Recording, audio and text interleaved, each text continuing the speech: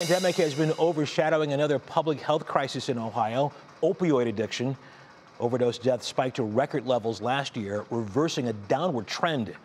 Mark Naymik investigates how money from a landmark settlement is being used to fight the problem and what services are being overlooked.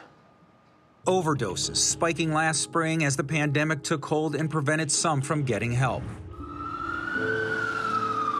So it's really a little scary to see it dry up, not just from a business perspective, but knowing that people weren't accessing care. We're seeing people in long-term stable recovery relapse and die as well. Then a crushing wave. Our wait list moved above 200 clients for detox alone for the first time in the history of maintaining a wait list. 602 overdose deaths in Cuyahoga County last year. The majority involved the powerful opioid fentanyl, often mixed with other drugs. The county sued pharmaceutical companies in 2017 for their role in the epidemic. We spent hours and hours and hours and hours of our staff time with the lawyers preparing for the lawsuit. Drug makers agreed to settle in 2019.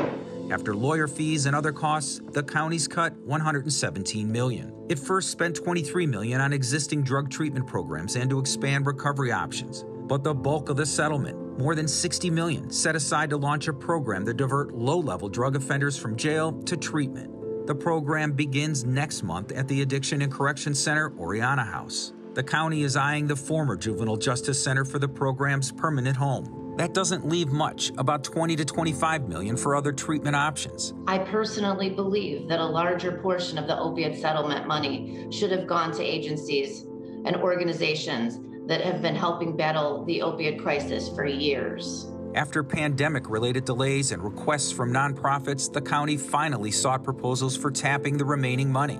The Edna House, which offers women abstinence-based treatment and long-term housing, is seeking funds to add more beds. We take anybody that comes to the front door or calls on the phone. We're ready, we're waiting, we have the staff. We just need some more beds, that's all. The pleas for help often on display. I've seen women get down on their knees and beg God to keep them sober one more day. Even before the county started taking proposals from treatment providers, it had received more than $150 million in informal requests. It underscores that this health crisis, which is shifting from opioid to other drug use, still needs attention. I'm Mark Naymik, 3 News.